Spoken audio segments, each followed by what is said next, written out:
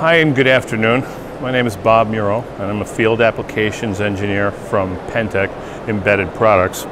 And I'm here today to basically explain what COTS software-defined radio actually is and why it might benefit you when you're trying to create a sophisticated radio platform. Now here at the RF and Microwave Show, there's many people interested in 5G, and there is quite a large bit of complications that are involved in moving the current cellular system 4G to 5G, and some of that has to do with the signal requirements that are there. They're moving to ultra-wideband signals that are 400 megahertz wide. They are requiring very high frequency carriers at 28 to 39 gigahertz that have very high path losses, and then they're also using very sophisticated massive MIMO antennas that require phase alignment, and they have many, up to 128 elements at this point, so those are independent channels that require all the data to be phase coherent.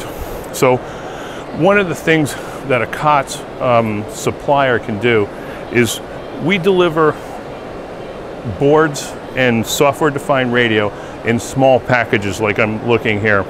So we're currently using a Xilinx RFSoC, so it's their complete system on chip. It includes A to Ds, D to As, ARM processors, and FPGA fabric, all in one chip. That's the power of the chip. So as a COTS provider, what we do is we enhance this capability by providing substrate and connectorization to this. So this chip, there's a little better picture of it. You can see a more real-life picture of it, is actually what we're looking at on the screen there. We're looking at a 1 gigahertz signal and a tone, and we're doing a loopback test. So you see here, we've got the transmitter output, the receiver input. We've got a 1 gigahertz bandpass filter with 500 megahertz of bandpass capability. And you can see we've got about 65 dB of spurious-free dynamic range. So generally speaking, what a COTS provider does is they take an existing product like the Xilinx FPGA, and we make it a more practical, usable tool for someone who's creating, let's say, software radios. So in particular, when people are doing 5G and they're doing a base station, these devices, now they're fully connectorized. They can be ganged together for multiple channel MIMO. So this is an 8-channel transceiver. So you can 4 of these, now you have 32, and so on to have a very large massive MIMO antenna system.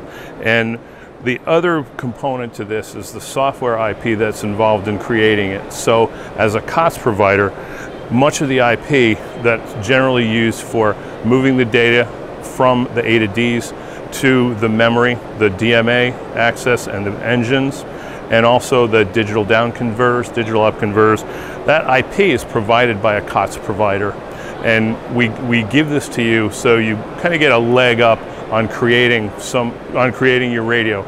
So we take care of the more mundane tasks of the connectorized version, and also to make it so it's a simpler way for you to get started on your way to creating whatever your radio system is going to be.